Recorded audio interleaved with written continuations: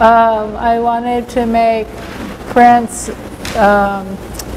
in relationship to the WPA prints that were made in the United States, sort of dealt with the social fabric of the United States, so I thought I wanted to try to do this. My main interest coming here is to try to make a colored print, because I don't make prints in color for the most part, or I rarely do, not on purpose, and I don't really understand color, so Crown Point is very famous for their color etchings, and so I wanted to come and try to learn about it, but I'm making it that the color is separate from the image.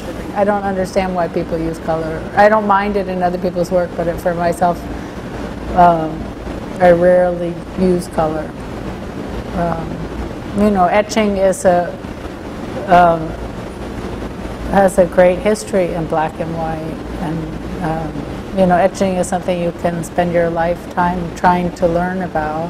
I like that, you know, that you put a tremendous amount of work into something, and then you can make multiple images, or you can change those images to make them sort of monotypes or something between unique things and multiples. But you know, I guess I also think that if you're going to spend your time doing something, you might as well make more than one. I'm not interested in I mean, I like making drawing a lot too, but a lot of my drawings are made by collaging prints. I like multiple images, and I like multiple examples of the same image, and I like that you can manipulate them. I mean, I wanted to make oil slicks, or rainbows or oil slicks, and so we're making a kind of marbleized texture or something like that. You know, and I guess in relationship to the image, I wanted it like that you have an image, and then that the color, which is maybe like a kind of optimistic thing, is separated from that image.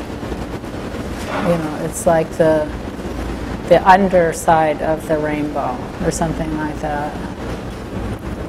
Friends of mine that have made prints here have had wonderful experiences over the years, and you know, come back over and over again, and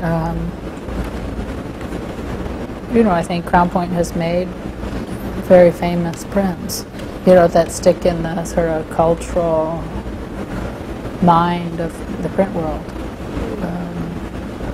So it's exciting to be here.